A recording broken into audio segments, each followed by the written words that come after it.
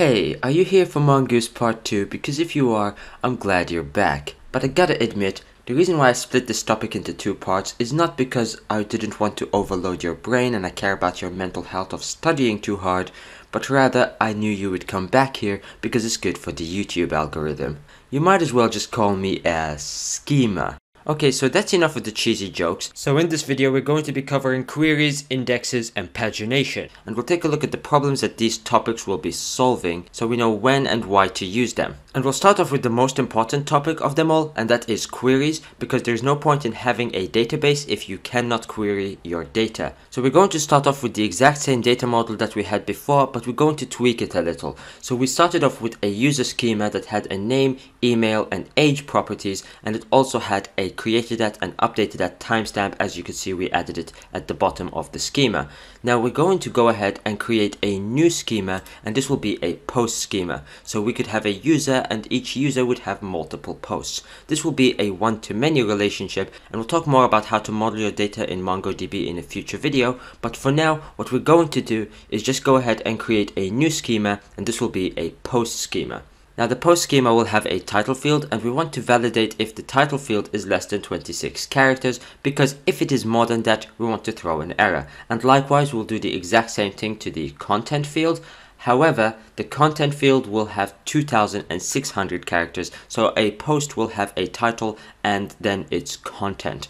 Now the reason why I'm creating this post schema is because I'm going to add a third field, which is the owner field. Now the owner field will contain a type, and that will be set equal to mongoose.schema.types.objectId, and that is just to ensure that the value of the owner field will be an object ID. And we can also specify even further which kind of object ID can be placed inside of the owner field. So in that case, I'm going to go ahead and add a second property of ref and set that equal to user, and that is just to ensure that the owner of this post will be a user and not an object ID from another post. Then I'm just going to go ahead and add the created at and updated at timestamps, and I'm going to export the post model. So now inside of my index.js file, I'm just going to require the posts model. And now what we're going to do is query the data. We're just going to play around with it a little. We're going to add certain documents and get certain documents. But the thing is, when I go ahead and decide to say add a new post, well, that is pretty simple. All I have to do is copy the add user function and make another function called add post. So I'll just go ahead and create a constant called post and set that equal to new post and give it a title, give it a content. But when it comes to the owner, I have no idea what object ID I would need to provide to it. Now inside of RoboTreaty, I can go ahead and copy one of the object IDs from a user, but that is not how automation would work. That is not how our applications would work. Nobody will be going to RoboTreaty to copy the information. What they're going to do is say they want to find all posts for a specific user. Then in that case, they're going to find the user, and based upon that user, they will find all their posts. Or say they wanted to find a post and wanted to know who it belonged to, they will go ahead and find the post and then find the user in which that post belonged to. So first of all, I'm going to go ahead and comment out the add post function. And now I want you to imagine a scenario where we are going to create a user, and this user is going to create his very first post. So I'm going to create this user. His name will be Max, and his email will be max@example.com, and then his age will be 25.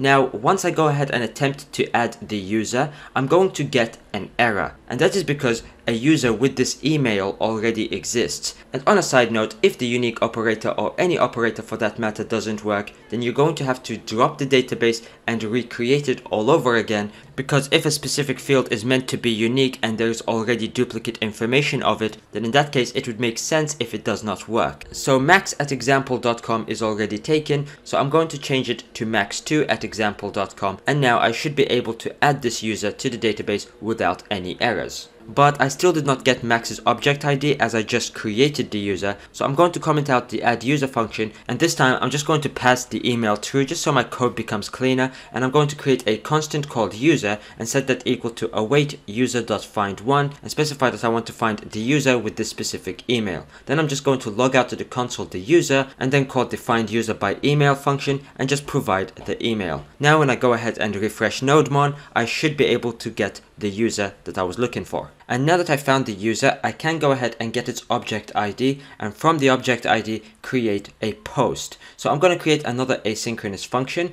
and this function will be called add post. I'll pass through it the ID of the user, and then I'm going to create a post constant and set that equal to new post with the title, content, and the owner will be the ID. I'll just go ahead and also log out to the console the post and await post.save. Exactly the same way how we created the user, we're going to create the post. Then I will call the add post function inside of my find user by email function, and there I will pass through it the user._id.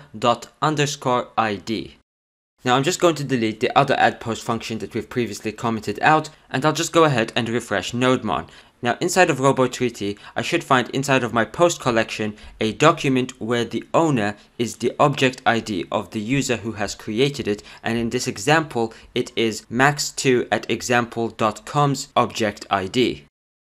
Now there are other ways that we could find a specific user or a post or any document for that matter in MongoDB, and one of the ways is by using a method called findById. So I'm going to comment out all my previous code and create another function called searchById, and there I'm going to create a constant called user and await for user.findById. There I'm just going to provide the ID of the user that I want to find, and in this case it will be Max's ID, and I'll just log it out to the console, and it will pretty much essentially do the exact same thing. Now when I search for a specific document where it was the email address, we do know that the email address was unique, and in the same case when you search by an ID, we know that the ID is unique because MongoDB creates for us unique identifiers. But there is one difference between searching by the ID and searching by the email address, and that is if I search by the ID, by default it will be a lot faster than searching by the email address. And the reason for this is essentially that MongoDB, whenever it creates a document, it will also create the unique identifier,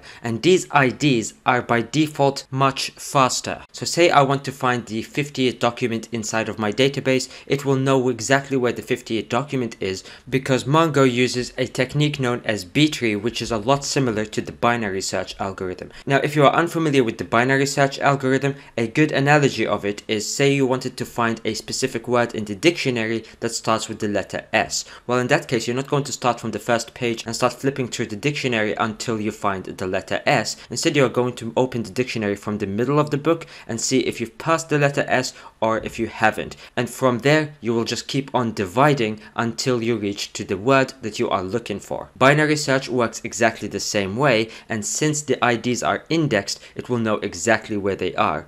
But in our case right now, we are searching for the email address, and the email addresses are not indexed on our database. So in order to index our emails, we have to go back to our user schema and add another property to the email field, and that would be index, and we'll set that equal to true. Now one important note here is you don't want to index every single property just because indexing makes things faster.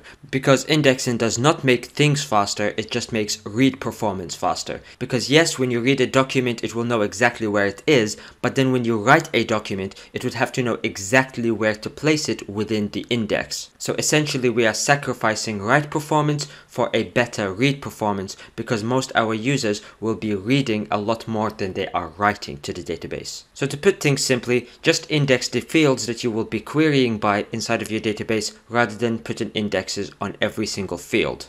Okay, so now that we understand how indexes work, we're going to go ahead and take a look at a few more queries and how to find the data that we're actually looking for. So for example, say I wanted to find a list of users where their age is equal to 25. Well, in that case, it's very easy. I'm going to create an asynchronous function called searchByAge, so I could use the await keyword, and then I'm going to write const users and set that equal to await user.find, and inside of it I'm going to provide an object with the property of age and set that equal to 25. Then I will log it out to the console, and as you can see I would get a list of users with the age of 25. Now note that if I use find, it will give me all the users. However, find one, it will give me the first user that it finds with the age of 25. So make sure that when you are using find one, you are using it to find a specific document where it has a unique field. Now there's also a bunch of other methods that we could use that come with Mongoose straight out of the box, and if I go ahead and remove the find method and just leave a dot after user, I would find multiple methods available to me from Mongoose that come straight out of the box. As you can see here, I have find by ID and delete,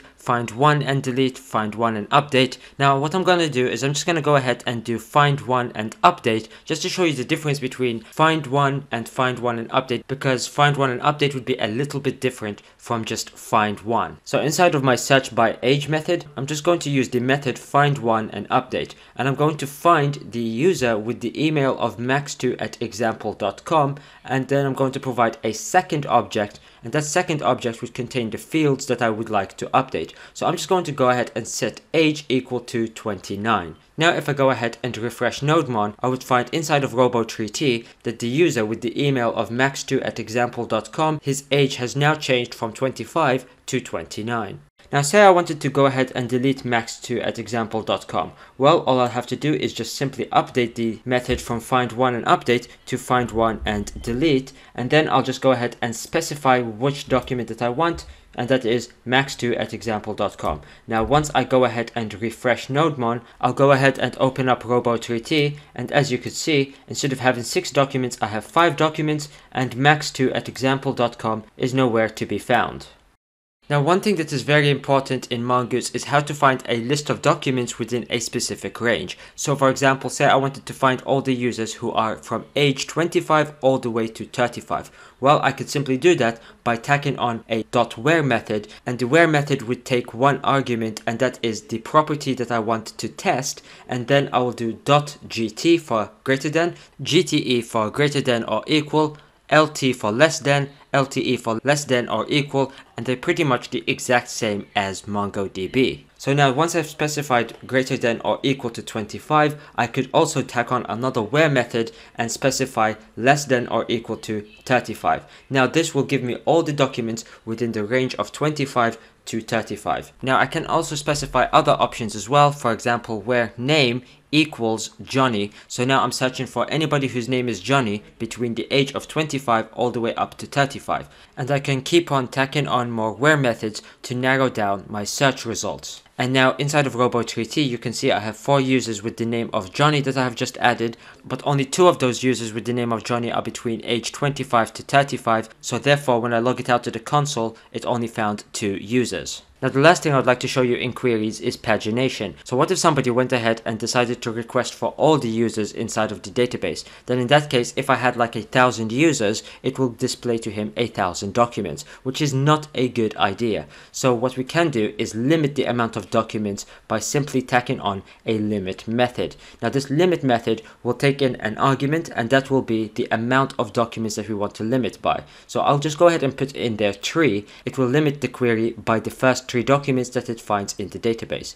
Now say this person wanted to view the next 3 documents that is inside of the database. Then in that case I can tack on a skip method, and this takes in an argument of the amount of documents that we want to skip once we start querying through the database. So normally the value inside of the skip method would start off with 0, but then it would start incrementing by the value that is inside of the limit. So since the value inside of the limit is 3, then in that case we're going to put in 3. And once I refresh NodeMon, I will get the second 3 documents. And then if this user decided to view the next 3 documents, then in that case this value will increment up to 6, and they'll be able to view the 3 documents after that. Now say the person who was requesting for the users wanted to view the data within an ascending or a descending order based upon their created at or updated at timestamp. Well, in that case, what we can do is tack on a .sort method, and the sort method will take in an object with the created at timestamp or even the updated at timestamp, and then we'll provide to it a positive or a negative integer, 1 being an ascending order and -1 being a descending order.